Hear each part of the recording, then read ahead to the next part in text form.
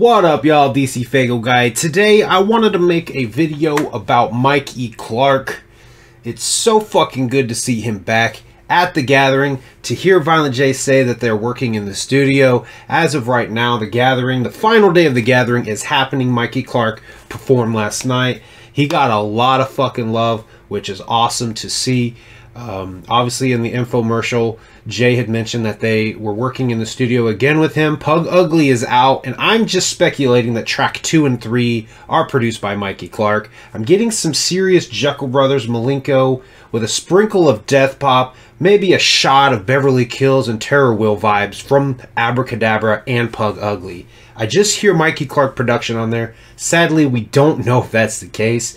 They didn't put production notes on Pug Ugly, which is super fucking stale. They did the same thing with Yum Yum's Lore. Obviously, that was supposed to be released at Christmas of 2020 to make up for Yum Yum Bedlam getting pushed back. It then wouldn't come out until March 5th. There's production on there from One Man Crew. He produced Bewitching, which that song really has grown on me. I know in my review for it, I said I didn't really care for the production on it, but it's grown to me.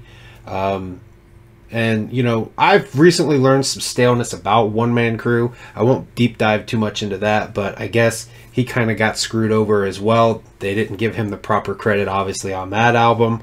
And, you know, there's some bad blood there. It really just kind of reinforces me not really agreeing with the business side of shit going on at Psychopathic Records right now, which it doesn't make me hate ICP. It just makes me let go of the hate for other artists that have left and kind of given their reasons for leaving. I understand their point of view now.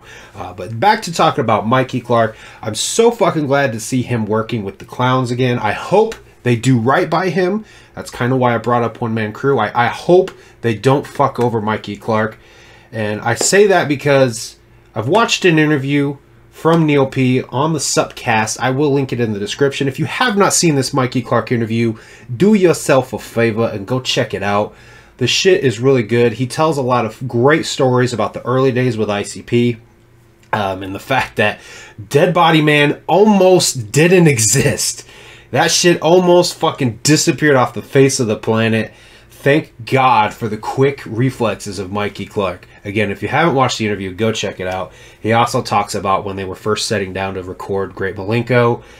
Like, he gave Jay a bunch of fucking beats to go, like, listen to and write to some of them. And he comes back and Mike's like, yo, which beats did you write to? And he's like, all of them. So it's a great interview with some great stories and unfortunately some sad truths in there about Mike E. Clark. The biggest one is, of course, which should make everybody say fuck Kid Rock if you weren't already saying it before, Mike E. Clark getting screwed out of credits for the song All Summer Long, which, you know, is the mashup of Werewolves of London and Sweet Home Alabama. Well, I don't think you put my name on it. That's the kicker. Like that. Oh, hurts. damn!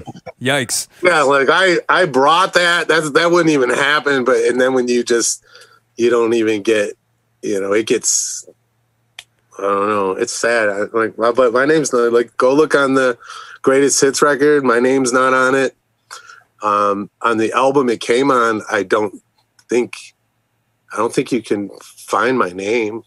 You know, he went to Kid Rock studio with basically his like take on the Werewolves of London, which was originally supposed to be a Gathering track. We all know that Jay had mentioned this in the interview that Chris Hansen conducted with them. I think it was a shoot interview. You know, so Jay mentions it there. Mike E. Clark confirms it in this interview. But, you know, he got completely fucked over by Kid Rock, and he uses that point in the interview to kind of talk about if somebody's out there wanting to become a producer, to really cross your T's and dot your I's and really read what you're signing. You just have to be real careful. You know, you gotta be careful, and I'm not always very careful. It was my fault that I didn't have the paperwork right. You know, you have to really look at the paperwork, the contracts, what you're being handed. But I mean, Bob and I go back you know, 1990, yeah, 89, yeah. you know, like I've been with that guy forever. So, you know, I didn't see it coming, but there's some great advice that he gives there about, you know, getting into this business. And it basically clicked on a light for me, flashing back to when ICP and Mikey Clark fell out around the time of Bizarre Bazaar. Mike Clark's Funhouse Studio was the spot. We took a time out away from everything else around us and concentrated only on Bizarre and Bazaar. Unfortunately, they would be the last full-length album we do with Mike Clark for a while. After the 4 tracks Mike did for us on the Dark Lotus album, we'd stop working with him altogether. On Mikey Clark and us parting ways, I say this. To make a very long story short, we just couldn't meet eye to eye on a business, or even, I guess, a personal level anymore. And it was in the best interest for us and him to go on our separate ways. Flat out, we fell out. He'd probably say we changed, we say he changed, or maybe we both changed. Who knows? It's not worth the speculation. We're both happier now and doing excellently, especially in the Diamond Rain. Them days were the shit to us, but we like these days better. That's how it rests with us. I hope Mike always has success in what he does, and I have no doubt he will. All the good days we spent together will not soon be forgotten, and for that, much love. I guess we first started to fall off with Mike about halfway into making Bizarre and Bazaar. It just seemed to us like things were getting harder and harder for us to work together in the studio. Some of it had to do with the business disagreements we kept running into, but it was more than that also. Finally, for the first time in our career, studio with Mike sucked. And I have no doubt Mike felt the same way about us. So, you know, in the book Behind the Paint, they mention, like Jay mentions, he doesn't bring it up, he like grazes over it in the audiobook. I was wanting to use audio, but unfortunately you guys have to listen to me narrate it, which hopefully I do great. But, you know, it made that light click on for me that was where the business side that Jay was talking about was coming up. You know, Mikey Clark watched everybody else get rich while he stayed broke.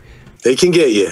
And for many years, from 2000, when I quit ICP for the first time, for like 5 years, I was really salty and I was very upset because of,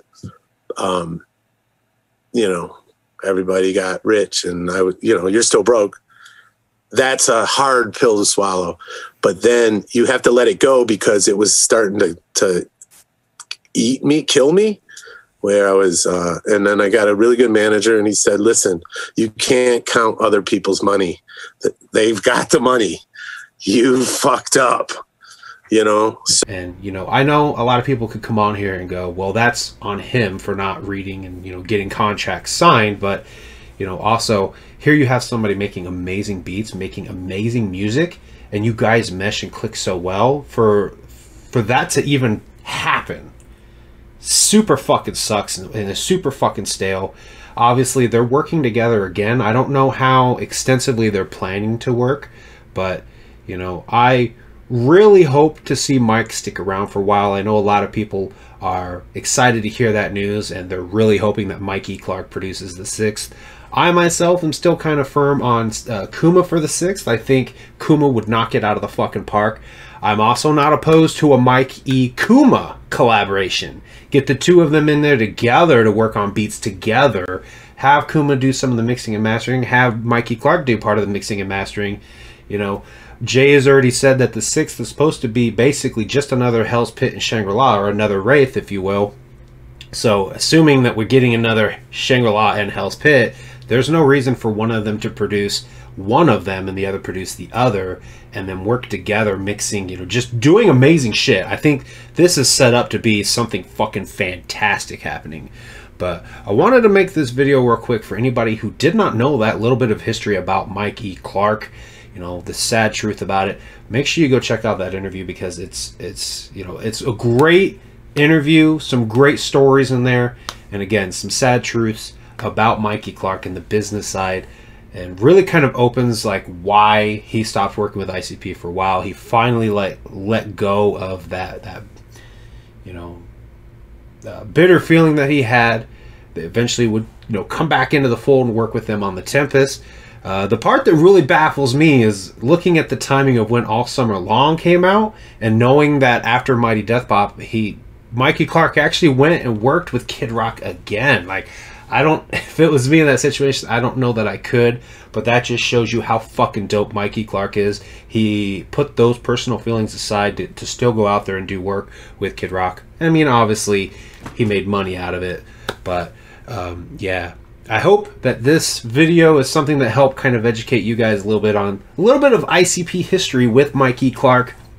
And again, hopefully they do right by Mikey Clark and the relationship lasts for the rest of their lifetimes, because they make amazing music together, obviously.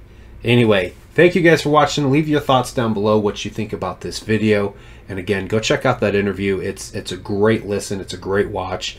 And like everybody else, I'm super glad to see Mikey Clark back. Thank you guys for watching. I'll see you guys next time.